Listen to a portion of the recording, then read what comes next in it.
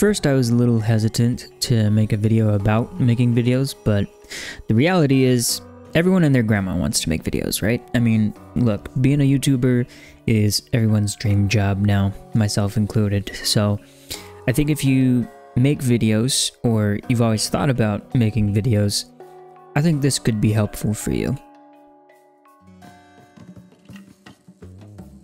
So I've been thinking about something a lot lately, which is that pretty much anyone who makes videos for an extended period of time is, at some point, probably going to run into some kind of burnout.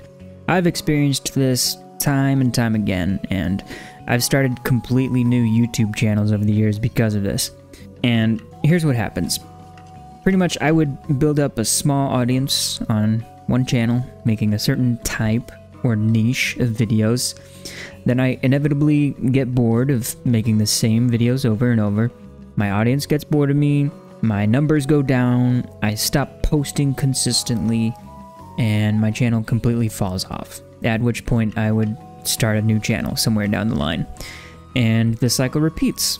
And I kept falling into this cycle because I felt trapped. I felt trapped by the numbers and the algorithm. I would feel like if I took a risk and went against what my audience expects or what the algorithm expects, then inevitably I'll get like 20 views and 3 people will unsubscribe and it's a disaster.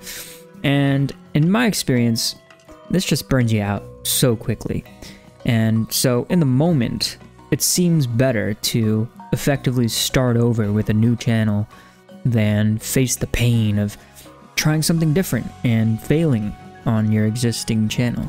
But now, as I reflect on all of this experience, it just sounds silly. Like, why would I keep making new channels, starting from scratch, shooting myself in the foot, when I could just have all my content in one place and allow my audience to evolve with me?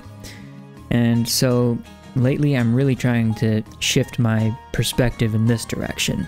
I don't want to forget what it's like to enjoy making videos.